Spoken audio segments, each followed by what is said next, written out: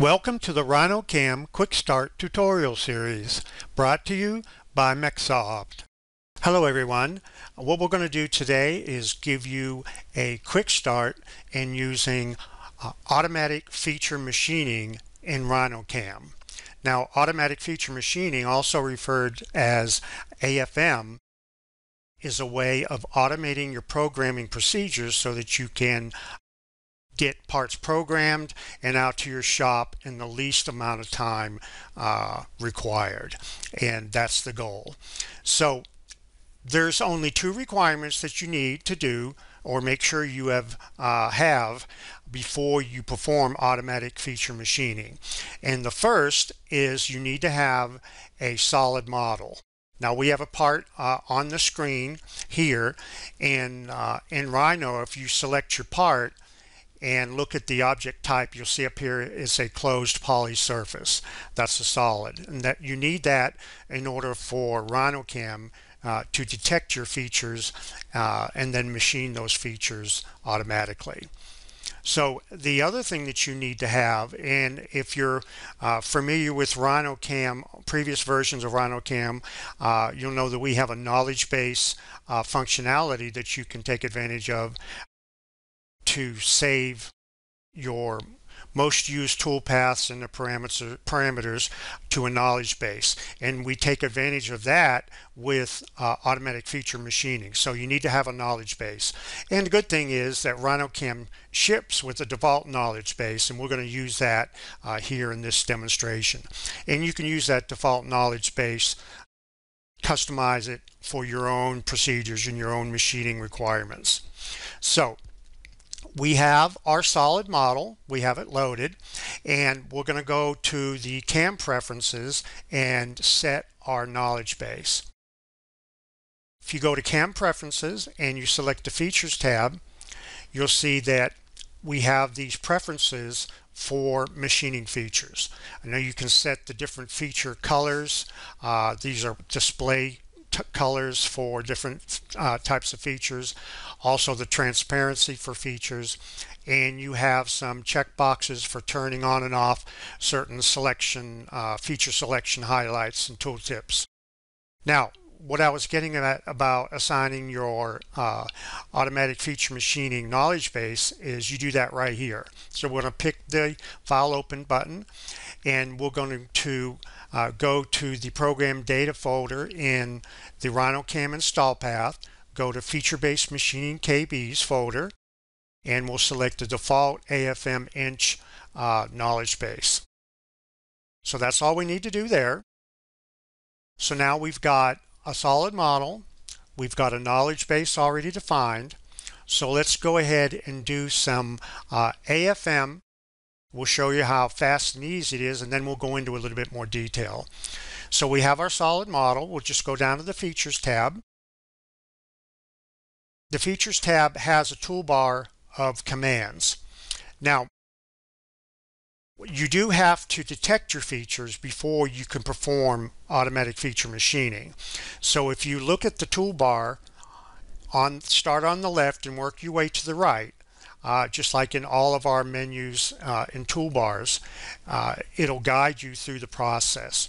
So these first two icons on the left, you have automatic feature detection, or AFD, and interactive feature detection, or IFD. So you need to detect your features and get them to show up down here in the features tree first. So let's go ahead and do automatic feature detection on this part.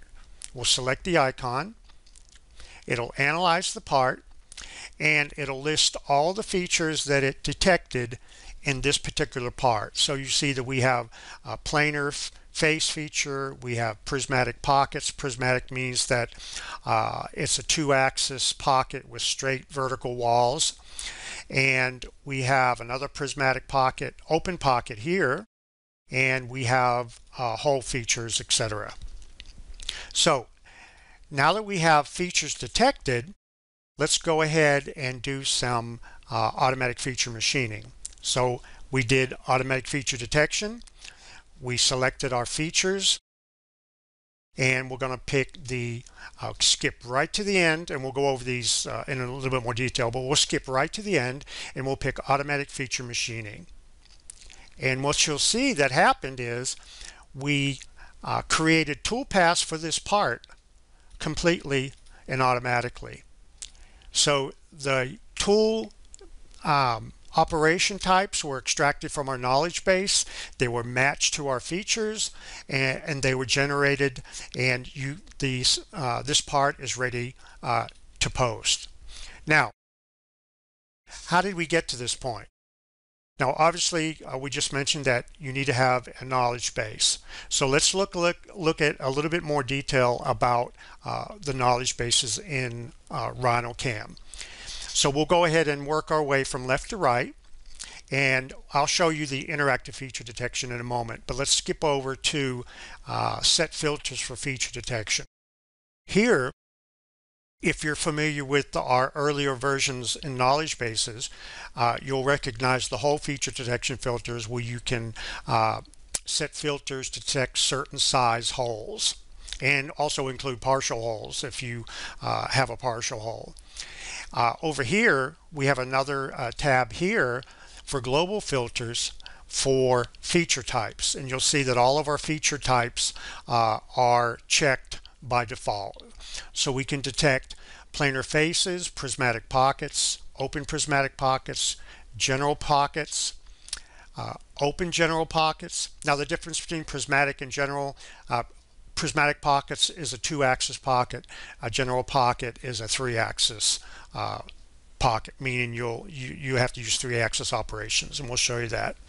So we have bosses that you can detect, holes obviously, fillets now you can detect, chamfers, slots, open slots. So if you have a slot that goes right off of your part and it's an open slot, you can detect those, T slots and V slots. Okay, so let's work our way over to the left, or from left to right again. So we have all these features detected.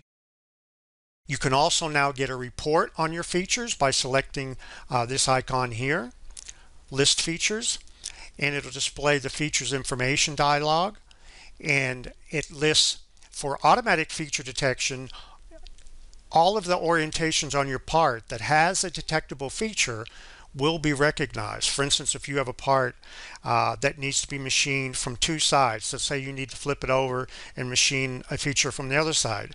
Well, with automatic feature detection, it'll recognize those different orientations automatically.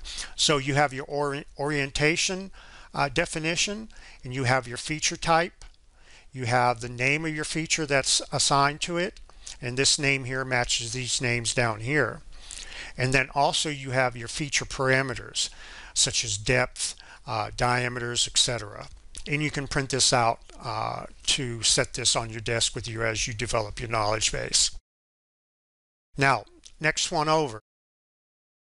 These 2 icons here, these are used to create a knowledge base or modify the default knowledge base. This is one way to do it in RhinoCAM. So you have an icon for create machining knowledge base for milling features, and create machining knowledge base for a selected hole feature. Let's look at the milling features first.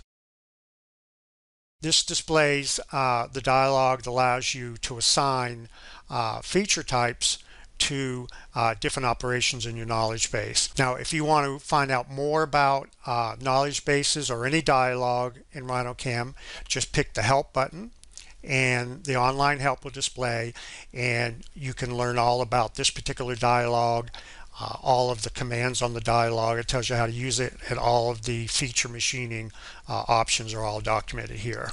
Okay, so what you can do here is we can load our AFM knowledge base. Now, this is a knowledge base that we assigned in CAM preferences, and this is the one that there's a default knowledge base that ships with RhinoCAM. So let's load it, and you'll see that we have facing operations, pocketing, slotting, profiling, drilling, and chamfering defined so far in this default knowledge base.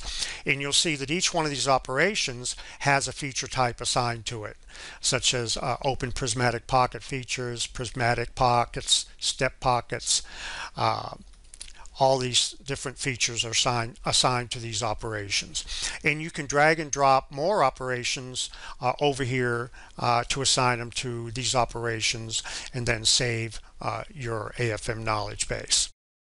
Okay, so what if you have whole features? So there's another icon here for creating and editing your knowledge base for a whole feature. For whole features, you do have to select one down here. So select your whole feature ahead of time and pick Create Machining Knowledge Base for selected whole feature. And you'll see this dialog. And if you're familiar with knowledge bases in previous versions of RhinoCAM, you'll recognize this dialog. It allows you to actually create a set of toolpath operations for a whole feature.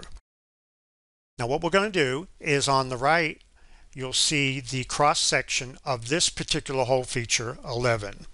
So, and you'll see that whole feature 11 is listed here.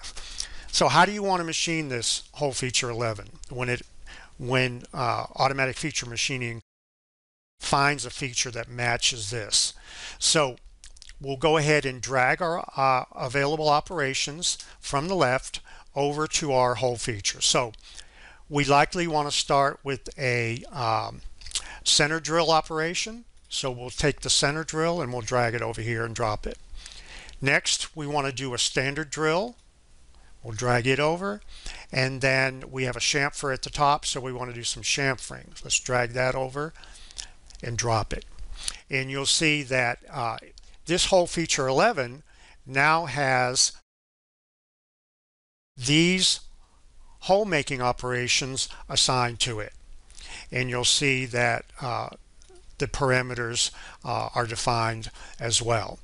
So now you can save this in your automatic feature machining knowledge base and then update it for features that whole features that you recognize. So if you have a whole feature that's not in your knowledge base and it gets recognized here, you can add it to your knowledge base.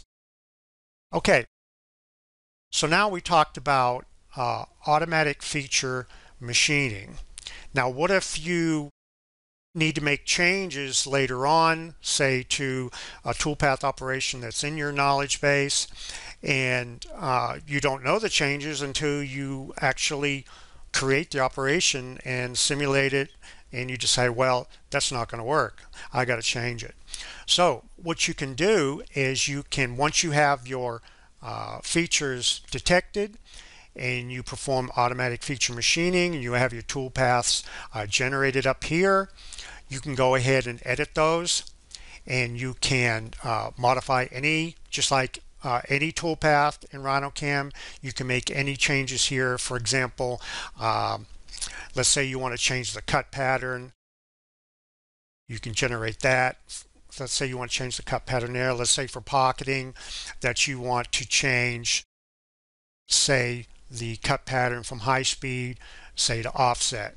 Or if you want to change any parameter. So let's generate that. So now we have an offset toolpath cut pattern for that particular 2.5 axis pocketing operation.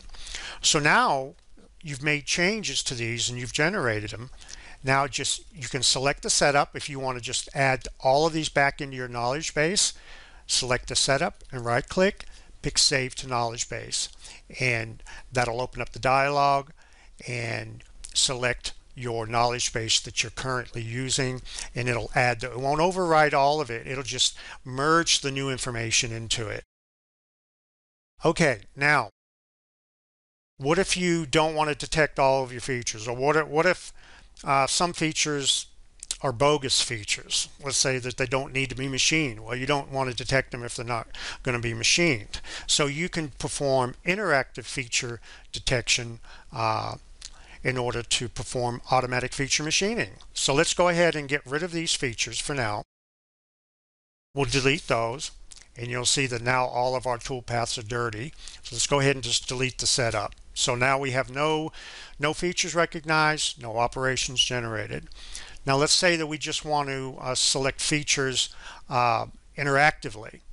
So we can select the icon here for interactive feature detection, and it'll ask you to select a planar face. So we'll select the face, right click, and it'll analyze that face, and it'll determine what features are required to machine just those features. So we have the feature planar face, we have a set of holes, and we have our chamfers at the top of the holes. Now you can still perform automatic feature machining from your knowledge base just on these selected features. So we'll just select our features and we'll perform AFM, and it adds the necessary operations required just to machine those features. So let's go ahead and delete this again. We'll delete our features, we'll delete our setup, we'll perform automatic feature machining, and then we'll perform automatic feature that was automatic feature detection. This is automatic feature machining. So we got all of our tool paths defined, and let's go ahead and do a quick simulation of this. So all of this, you know, the editing of the tool paths and simulation, all that, if you're familiar with RhinoCAM, is all the same. So let's go ahead and select the setup, go to the simulate tab, speed this up a little bit, and pick play. And if you don't want to wait, we can speed this up a little bit further. So here's our tool paths for this particular part. We have it features detected, automatic feature machining performed, tool paths generated and created and generated, and then we simulated them, and now you can just right click and post. So that's how fast and easy it is to use AFM and RhinoCAM. Now one last thing I want to show you before I quit the video is you can also perform interactive feature machining. I know we're throwing a lot of acronyms out at you, but let's go over them real quickly here. We have automatic feature detection, interactive feature detection, and we have automatic feature machining. Now what if you want to just machine one particular feature? You don't want to do all of them, or you don't want to go through the process of doing all of them. So let's go back over to the program tab, and let's say let's delete some of these tool paths. Okay, so we just have our setup and we have our features. Now what you can do is you can select one of the features, just right click on it, and it'll display a list of feature types available or compatible with that particular, a list of operation types that are compatible with that feature type. And interactively here you can also perform automatic feature machining on this feature, or you can go in and select a different knowledge base to use for this machining this particular feature. Let's say you want to do a facing operation, and all of this is the same as it is in previous versions of RhinoCAM. You can interactively define a tool path for this particular feature. So one other thing I wanted to mention too is you can also highlight, just highlight a feature, and it'll tell you information about that feature. Now let's go back over into the preferences, and I want to show you one last thing before I leave. I know we're running a little bit over, but I think you'll like this as well.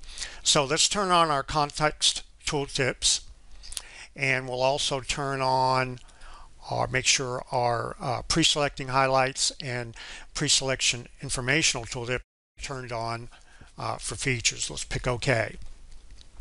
So now what you'll see is if you select a feature down here, you'll see that it highlights a tooltip that tells you about the feature. Let's say that we had a pocket. It tells you the depth of the pocket, and it lets you know information about that just by highlighting it in the features tree. And also I mentioned that you can get information by highlighting it over here. Well, that's it for now. Stay tuned for more videos from MecSoft Corporation on automatic feature machining, interactive feature machining, automatic feature detection, interactive feature detection, and a whole lot more. Thank you. Bye-bye. For further assistance, you can visit the online help supplied with the program, or visit www.mecsoft.com for additional tutorials. Thank you.